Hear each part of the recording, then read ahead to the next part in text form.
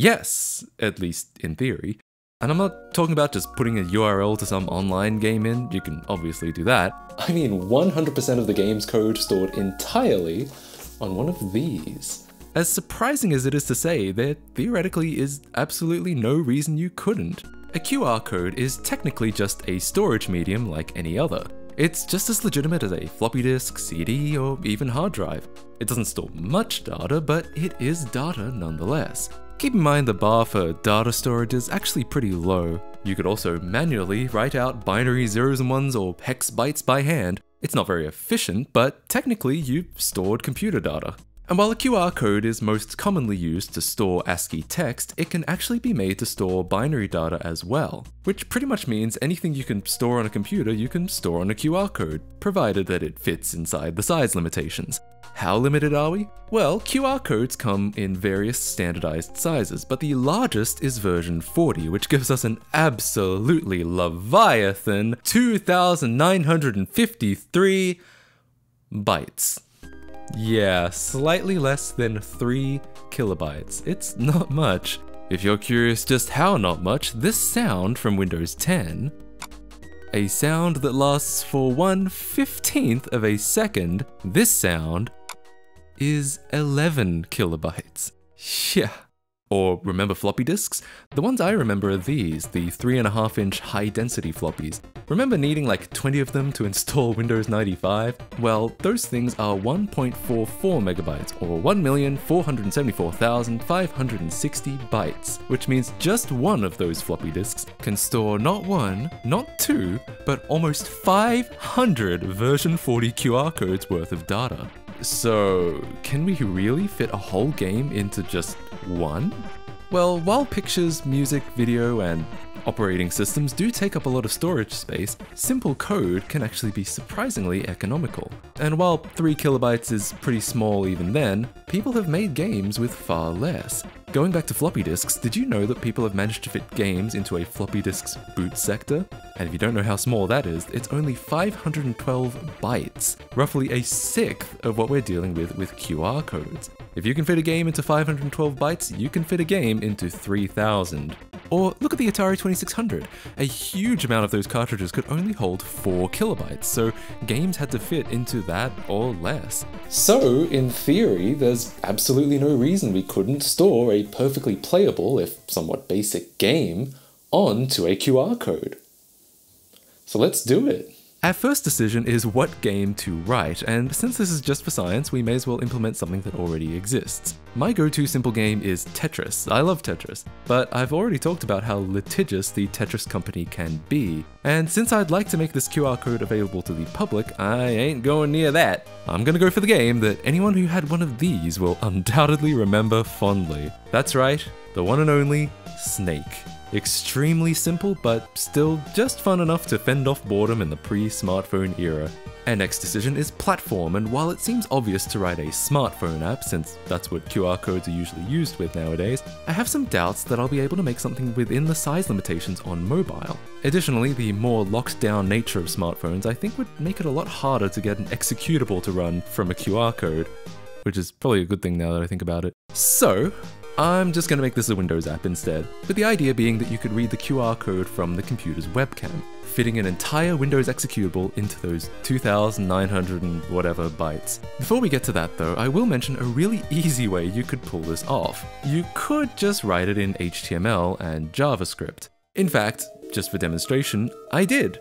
This is Snake written in JavaScript, with some HTML and CSS to pull it all together, of course. Once it's been minified, which basically means removing everything not strictly required, it fits snugly into our QR code size limit. You'll notice I was even able to fit some comfort features in, like writing extra code to draw the snake as long and thin rather than a big blob of white squares or dots, or queuing up button presses so that if you press buttons in quick succession, they'll still get recognized, and giving you one extra grace turn to move if you're just about to game over, just like the old phones used to do. So, technically, we're already sort of done. But it kind of feels like cheating, right? While it is actual code and not just a website URL or something, you still need a modern browser installed, which...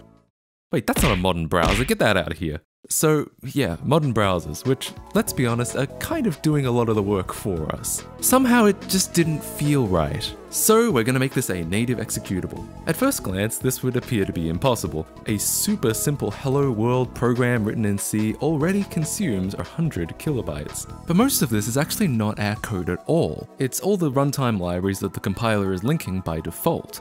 We can disable this with the no default lib option, which does mean that we have to specify the libraries we do need manually, but doing this cuts the file size all the way down to 3 kilobytes. A great start. Now we could probably get it down further with more compiler options, but what I'm actually going to try is foregoing the C compiler entirely and writing this thing in x86 assembly. Yep, as close to the raw machine code as is generally possible. I touched on this in videos like my Super Mario 64 compiler optimizations video. C code, while it may look technical to the uninitiated, is very much designed to be human-friendly. For your computer to run it, it must be translated into machine code by a compiler. And while compilers are generally very good at what they do, they're still not perfect, and most importantly, they're not human. They can't really think about the best ways to translate and optimize your app. They can only really do what their developers have told them to do. As such, generally a human will always be able to write lighter and faster machine code than a compiler. Which is why most video games up until the mid-90s or so were almost always written in assembly. The slight inefficiencies introduced by compilers was just too detrimental to performance on the hardware of that era. Now, I'm planning to write an extremely simple game and run it on modern hardware, so clearly performance isn't really an issue, but writing in assembly also gives us a lot of control over the size of the binary, since we're kind of writing all the bytes ourselves. So even though I am a lot more familiar with C, this really seems like the way to go. And with absolutely no outside help at all, I soon had an assembly program that uses the Win32 API to make a window, and all within 2.5 kilobytes. Yeah, we're actually already pretty dangerously close to our limit, and we haven't even written any game code yet. I trimmed a few unnecessary lines out and found the file size had jumped all the way down to 2 kilobytes. That's way more code than I actually removed. When I put the lines back, it jumped back up to 2.5. Weird. So it turns out the Win32PE format, which is the format of pretty much all Windows executables nowadays, is by default aligned to 512 bytes, and it's also listed as the minimum alignment possible. This made me a little nervous, since it meant we don't just have to get our code below 2.88 kilobytes, we actually have to get it below 2.5, since anything over will round up to 3. I went ahead anyway until I had a white dot that could be moved around the screen, but I was already at 3 kilobytes, already over our limit with still barely any game. So, is that it then? Well, not quite. 512 may be the default and even the documented minimum, but Windows will actually accept almost any. We just need to override the default in our linker. Unlucky for me, the linker I've been using doesn't seem to have byte alignment options. I was using this one since it made it super easy to link with existing Win32 DLLs, but seeing as size is a priority, it looks like we'll have to swap out with another, which meant having to make some changes to my code. Luckily they weren't too hard, and soon we were linking with MSVC. I couldn't remove the byte alignment, I could only reduce it to 16 bytes since that was the alignment of the Win32 libraries I was using, but that still got us down to 2.66 kilobytes, which is definitely an improvement. Unfortunately, it still didn't take long to reach the limits once again. 2.9 is already over, and we still only barely have a game here. You know, there comes a time when one must acknowledge their limitations. Yes, technically, I can write x86 assembly, but do I really know what I'm doing? Do I know all of the tricks or best practices to make the smallest binaries possible? Not really. I probably know a lot less than the developers of a C compiler do, and I'm sure I could learn them, but then we'd be here for another few months, I'm sure. I decided I had bitten off more than I could chew here, and I was curious to see if a C compiler set up the right way would be able to write more efficient assembly code than me.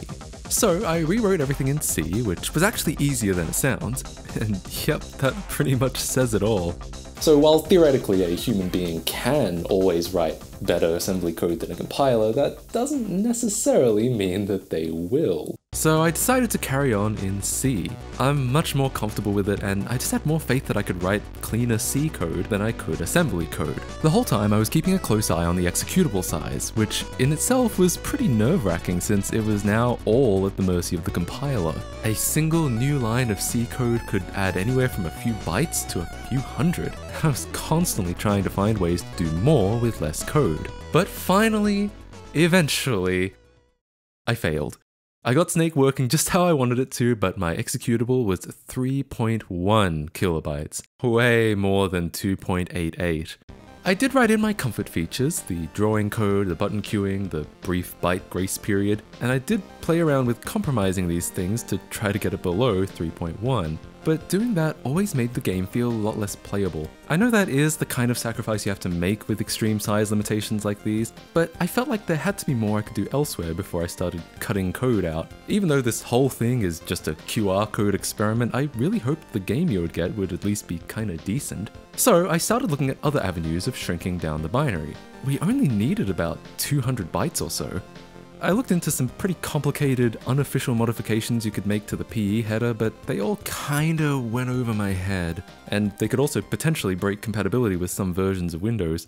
It was at this point I started thinking about compression. It did feel a little bit like cheating, but seeing as I didn't want to cut functionality, it looked like it was going to be the only choice. Now, I didn't want to put it in a zip because I wanted the experience of just getting an executable and running it. No unzipping or anything else required. But luckily, there are other ways to compress, particularly when it comes to executables. Executable packing is a means of compressing an executable and then attaching it to a small decompressor program that unpacks and runs the original program on startup. To the user, this is completely transparent and just looks like you're running an ordinary app. Compression is heavily used in the demo scene to make really tiny demos. 64 kilobytes, 4 kilobytes, or even 1 kilobyte demos, which I'm showing here. I look at executable packing as kind of like the auto-tune of the demo scene. Yes, it's technically kind of cheating, but it's also really clever technology and everyone's using it, so you're kind of crippling yourself if you don't use it. First I tried UPX, since that was the only one I was already familiar with, but it didn't like my custom alignment, and disabling it blew our Snake program up to 4.5 kilobytes, which UPX could only shrink to 4. Yeah, ironically, this means compression has made our file larger. But soon I discovered the program I should have been using, the same one that the demo scene uses, Crinkler. This takes the place of the linker in our compile chain, so once again we're swapping linkers. This was pretty much a drop-in replacement though, so I had no issues this time. With Crinkler in the toolchain, our Snake program went from 3.1 kilobytes to just under 1.4. All that Snake in less than half the size. The QR code dream lives on. I have a feeling if we took it back to assembly, someone who knew what they were doing would be able to shrink it down with no compromise and no compression, but instead you're watching me.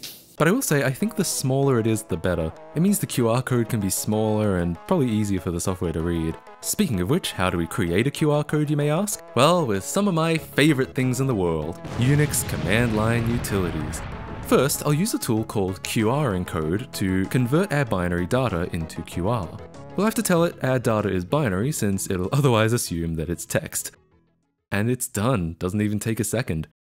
There it is, an entire Snake game inside a QR code. This is what we've been waiting for this whole time, and we're finally here. And now for the ultimate test, can we get our executable back? For this, I'll be using another tool called ZBar. It reads all sorts of barcodes including QR codes and comes in two forms, ZBar image for images and ZBar cam for webcams. I'll try ZBar image first with our original QR code picture. Once again, we'll have to tell it that our code contains binary data rather than text. Okay, looks good. And yeah, it decoded perfectly. This executable that we're playing right now was just decoded from a QR code. And now it's time for the ultimate test. The whole point of a QR code is that it can be easily scanned in from the real world with just a camera. So here I go printing it out. Now let's fire up ZBar cam. Ew, gross, who's that? It took a moment to recognize, but it eventually made an executable, and... oh. Huh. It doesn't work. Maybe it just didn't read properly? It did seem to have some trouble with the paper not being flat, so I tried to use cardboard to keep it straight. No, it's still broken. What happened? It read perfectly fine from the image, but not from the webcam? Something's definitely wrong. When I run it from the command line, it just says segmentation fault, so it must be getting corrupted somewhere. It was so damn close. I decided to create a new QR code with the error correction turned up. Before it was set to low, I'm setting it to Q, which is the highest that can still fit. Error correction inherently requires more data, so there is a limit to how much we can have. I didn't expect this to do much, since QR code error correction is intended more for if the code gets scratched or damaged somehow, but I had to try it. Nope, still not working. This is so weird. How could it decode perfectly from the original image, but not now? I decided to bring out the hex editor and compare the executables side by side. From there, it was immediately clear what was wrong. You see this 0A byte here in the original? In the executable retrieved from the QR code, that byte has magically become 2, 0D and 0A. Now, those of you who know ASCII already know what's happened here, but in case you don't, you know how we often tend to break up language into paragraphs or separate lines? Well, computers aren't made of lines. They don't really have a way of doing this internally. So, usually text is stored like this. One long, contiguous stream with a special character where the line breaks go so that when it draws that text on the screen, for us, it knows how to split the text into the lines that we made. This, by the way, doesn't include automatic word wrapping since the computer can calculate that on the fly. This only applies to line and paragraph breaks specifically. This special character is called a new line or line ending, and it's not really a dot like this, it's a control byte that you never see. But what byte that is specifically is hard to pinpoint because not everyone could agree on that. Today, there are only really 2 line endings you'll ever see. Unix-based systems, so Mac, Linux, iOS, and Android, all use a single character called a line feed, which is in hex byte 0A. Programmers will know this better as \n. Windows, however, has historically used a 2-byte sequence. They also use a line feed, but it's preceded by a carriage return, 0D in hex or \r in code. So basically, Unix line endings look like this, and Windows line endings look like this. While most software these days can understand both line endings, a handful still can't. Up until 2018, Windows Notepad only acknowledged Windows line endings, which is why you sometimes open text documents with it that would look like this. As such, it's not uncommon for some programs to automatically convert line endings to whatever system you're using. Are you starting to see what's happened? Ordinarily, you wouldn't notice this, since software that handles both will recognize either type, and software that doesn't will magically work now that the line endings are correct. But our snake game isn't text. We know this, but something somewhere doesn't, and is inserting carriage returns into what's actually precise machine code. It's no wonder it just crashes on startup. We already know zbar image can decode our executable fine, so it must be something with zbar cam? Some sort of bug, maybe? Well, the joys of open source software allow us to dive into the code and see what's wrong for ourselves, and I pretty quickly found that the stood out wasn't being set to binary mode. Which basically means zbarcam gave no indication that its output wasn't text, so Windows assumed that it was. Let's fix that up and try it again, and I've gone back to my original QR code for this. Alright, we've got our executable, and yes, there it is! A game that streamed in from a piece of paper through the webcam. I can even write a little script to open Snake automatically after the read. Let me try it out on my laptop, which has never seen this Snake executable before. Haha, it's like a magic trick! So if you ask me, this is unbelievably cool. Sure, it doesn't serve much practical purpose, but just the fact that QR codes, which are usually relegated to some McDonald's website or something, could sort of function like a small game cartridge.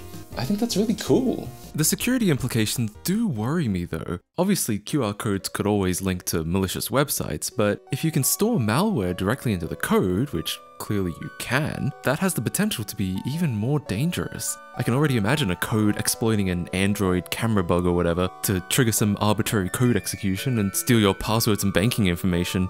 Hopefully not. Anyway, I hope you enjoy this video. If you'd like to play around with this QR code, check out the link in the description. I have the code, the reader program with the fix I wrote in, and a step-by-step tutorial if you want to play Snake from a QR code. As always, thank you so much for watching, and I'll see you all next time. Ciao. Subscribe to MattKC.